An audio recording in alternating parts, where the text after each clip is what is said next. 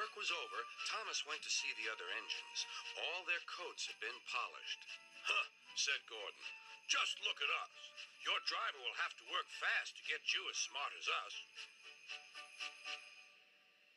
"Never mind that," replied Thomas. "I've something important to say. Do you realize it's been a whole year since Mrs. Kindley saved us from a nasty accident? You remember when she was ill in bed and—" "Yes, of course," interrupted Edward. "You told us how she waved her red dressing gown out of her window to warn you about a landslide ahead."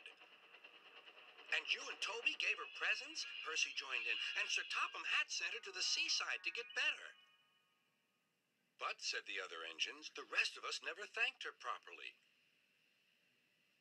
"Exactly," said Thomas. "So now I think we should all give her a special Christmas party."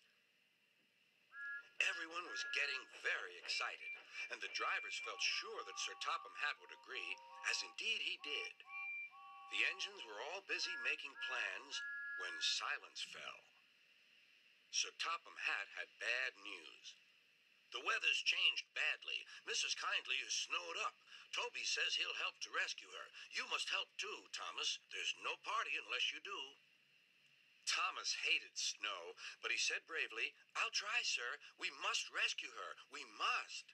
"There's a good engine. You and Toby will manage splendidly."